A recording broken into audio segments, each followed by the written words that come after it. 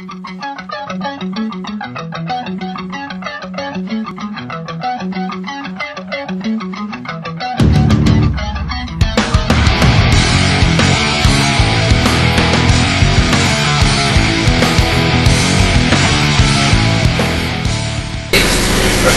we're trying to conduct a cylinder compression test. First, you want to disable the ignition. Oh, I got the big fan. Okay, the first thing you want to do before performing a compression test is disable the ignition. You want to do this by unplugging these electrical wires to the coil.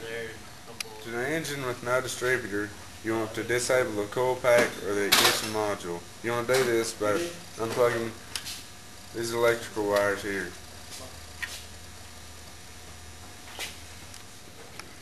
Or another way to disable the ignition is to pull the coil wire, plug it onto the spark tester, and ground it out. How's that? Next, you would want to disable the fuel injection system, but this vehicle is not equipped with that. On a throttle body fuel injected vehicle, you need to unplug the electrical connectors to the injectors. On some vehicles, to disable the fuel injection, you pull a fuel pump relay or a fuse.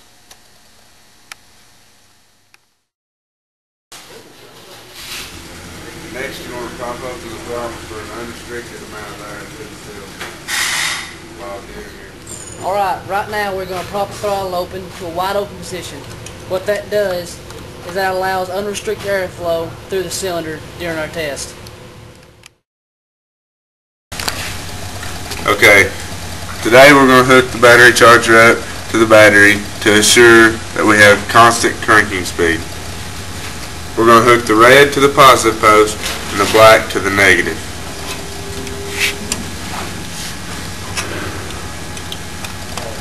You want to be sure not to touch any metal with the positive. Alright, right now we'll be hooking up the remote starter switch. I'm going to show you where they're going to go first. Our black lead will be coming right here to the battery, and our red lead will be coming from the ignition switch wire.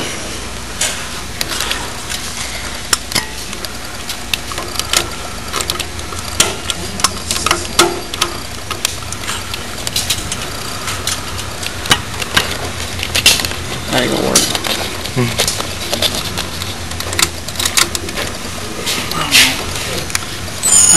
Here, we'll fix it again. Let's do it again. Okay, next we're going to remove all the spark plugs. You want to be careful to make sure to remember which plugs go where, and if so, if needed, to mark them. You also want to make sure you keep all these plugs in order. Top box, start door.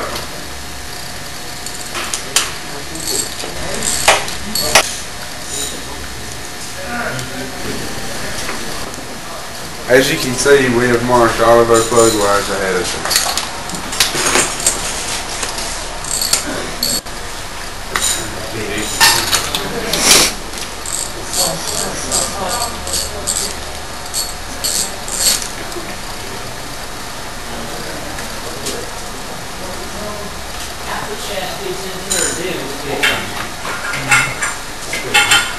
Give me a call and ask if you got one. 3. You always want to remember when doing a compression test, use a Schrader valve. And on a cylinder leakage, you're not.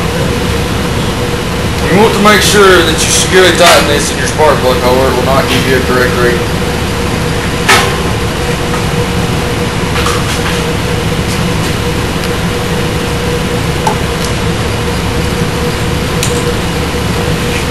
We're going to turn the engine through 4 revolutions.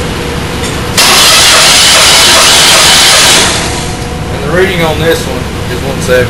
Make sure that you hit your pressure relief valve on your gauge after each cylinder.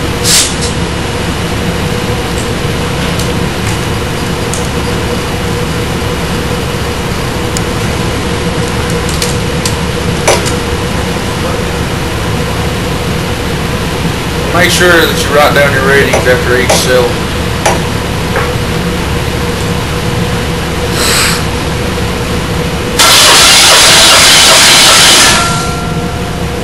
on this one is 180.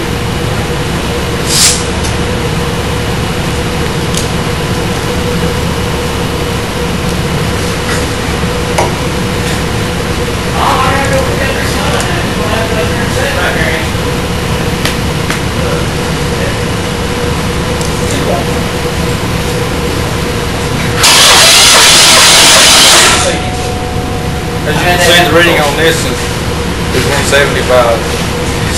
After you take all your readings, you can compare the cylinders.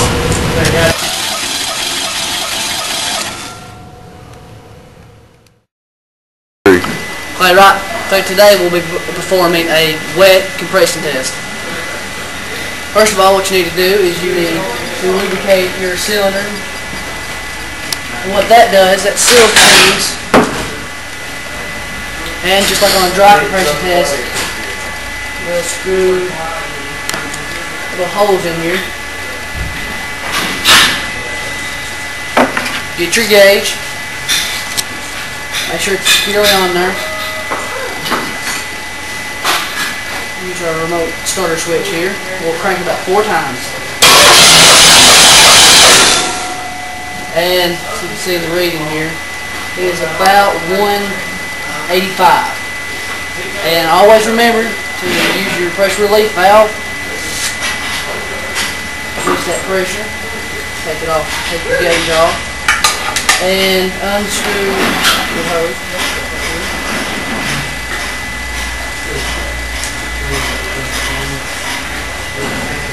And just like on cylinder 1 we just did, we'll put about a tablespoon of oil in here.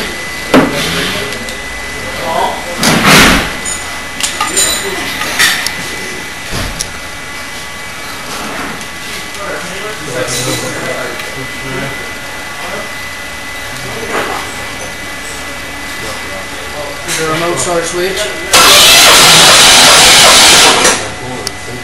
And on this test it is about 175. And that's pretty good. Pretty good. And use your pressure relief valve.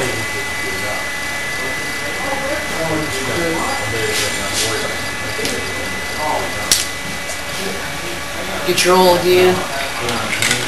Like I said, that's the sealed rings. And just like we did the last 2 cylinders, we'll screw this in. Make sure it's snug in there. You don't want that shooting out on you. And make sure this is at 0. Start this. And said again, this is about 170, 160. Do like we done last time. Pressure relief valve. Big cylinder.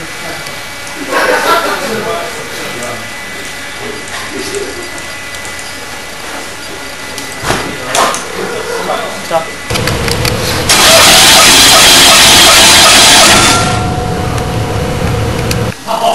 The reason you do not do a wet compression test on a diesel engine is because there's not enough room in the combustion chamber and it can damage your head or bend a rod. Go. Ready?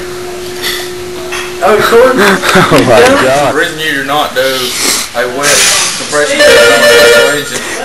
Stay that back. Okay, today I'm here. Man, you gotta get over there. Oh, sorry.